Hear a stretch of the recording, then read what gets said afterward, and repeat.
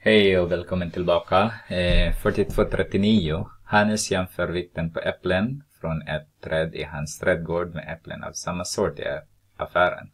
Han väger några slumpvis valda äpplen. Då sa man från trädgården, från affären. Så ska vi från trädgården först. 137. 195. 269. 190. 282, 152, 105. Och tittar jag en gång till.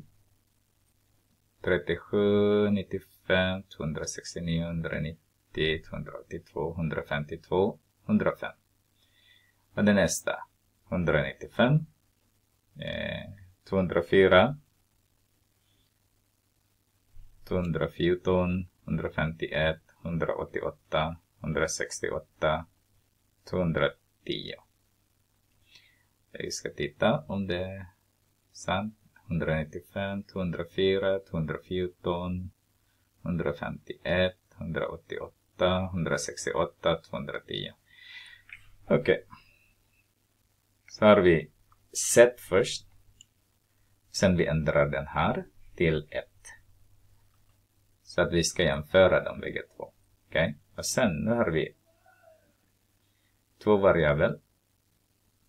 För x, tittar vi för x då, trädgården, så får vi 190 gram per styck då. Sen vi har 66 gram standardavvikelse.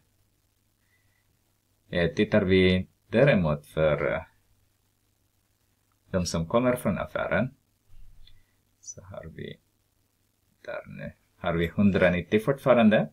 Likadan. Men.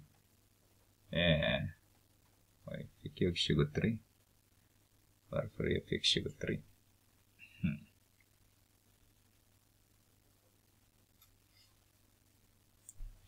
Jag tittade på fel. Jag tittade på den här. Ja, jag fick 23. Om man tittar på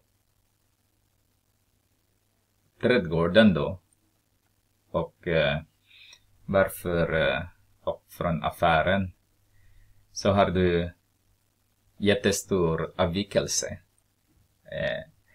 Från affären det är bara 23, och sen om jag går upp och från trädgården det är 66. Den visar till oss att i affären så väljer man bara de är nära, täta på varandra. Inte för stor, inte för lite. I trädgården naturligtvis, vilket som helst.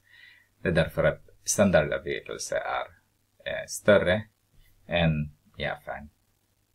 Så de vill välja bara de som är samma storlek i affären då.